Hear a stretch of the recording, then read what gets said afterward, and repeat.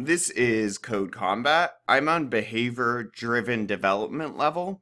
It's part of their Game Development 1 course, level 15. Goals: win the game. That makes sense. Archer should defend. Ogre should attack nearest. Skeleton should scamper. Don't remove enemies or add friends. Oh. You can change a unit's behavior by setting its behavior property. Skeleton3.behavior, the skeleton's behavior, equals scampers will make the skeleton stored in skeleton 3 variable move around randomly. Okay, random movement. Skeleton 3 behavior attack nearest will attack the nearest enemies. And skeleton 3 is the variable we create to name that skeleton. Skeleton 3.behavior equals defends will attack only if an enemy comes close. Wow, this is a lot. The skeleton 3.behavior equals runs away, and notice they're all in quotes, and we would need to capitalize that A, will make the unit run away from a player. Make sure to pick the right variable, like skeleton 3, ogre 2, ogre 3, or archer 1. Alright, so, okay, I see we have a comment. Comments are these things with a hashtag at the beginning. Code or computers skip over it when you hit run. Therefore, humans assign behaviors to the unit with a behavior property. Okay, I'm going to just delete this just to see if we can get all the code on one page. Okay. Spawn skeleton, and this is where we're naming the skeleton. Skeleton 1, skeleton 2, skeleton 3. I can also name this,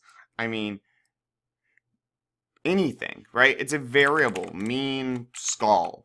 Sure, okay? And then if I do name this mean skull, let's capitalize S just to be clear. Mean skull, what that is equal to, game.spawnxy skeleton, and then the skeleton spawned at this X and Y location. Remember, there's an invisible graph underneath our game board, right? This being X on the horizontal, this being Y vertically. If I go way down here, I think I can find 0, 0. Okay? So mean skull is now equal to the skeleton we spawned at 6012. Skeleton 2 is the new name of the skeleton we spawn at 6030. That way, we don't have to write this out every time we want to change a property. We can just write skeleton 2 and the computer knows what we mean. Alright.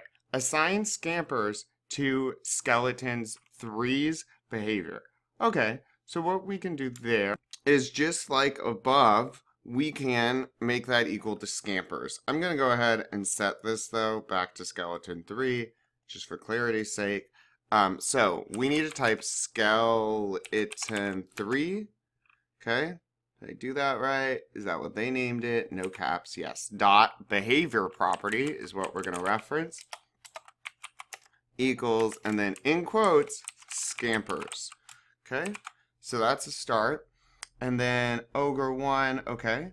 And again, you don't need to do this. I'm doing this just to try to get our code on one page. Ogre 1, so now ogre 1 equals this. And we don't have to keep writing all of this to change that ogre's behavior. We can reference ogre 1, ogre 2, ogre 3.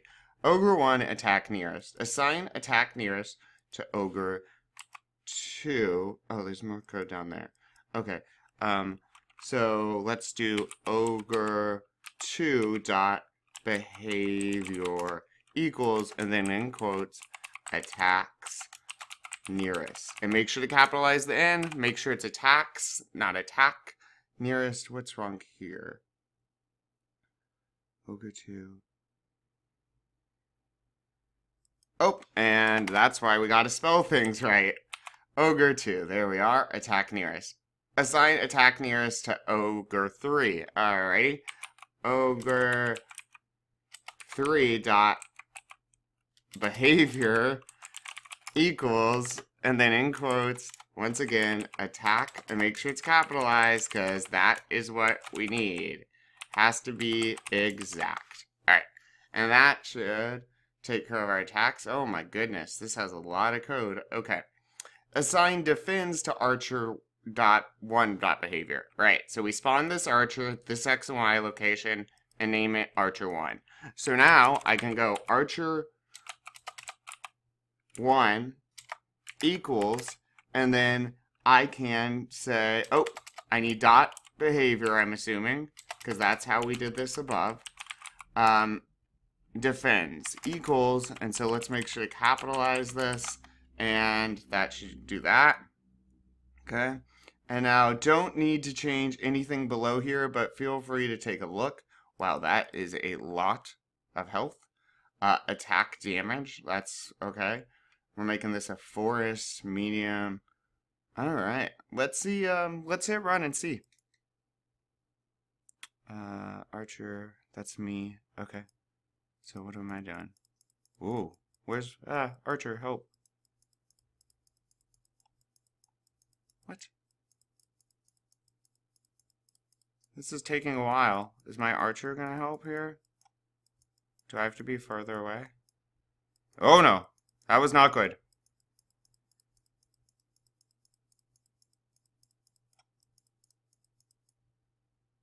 Is that... No? Yes? Ooh, that's not good. Alright, let's see. Attack, attack, scampers. Are we missing anything? Archers should defend. Okay. Archer, spawn archer. Oh, that's why. Dot.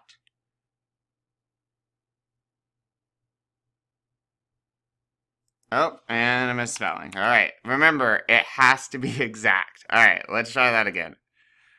Come on, guys. Let's do this, Archer. Go! Go! Go! Oh, that was quick. Aha! And we got it. So let's just take a look. I'm just going to get rid of the comments so we can see more of the code. Yep, good. Joop.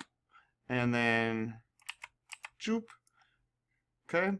So what we were doing is changing these behavior properties. Make sure, though, you got the variable names that they had up here exactly the same. Otherwise, it won't work. And this proved true. We didn't mess with that at all. We didn't need to. So this is what we had to do. We had to change these behavior properties for our different spawned allies, enemies, and so on.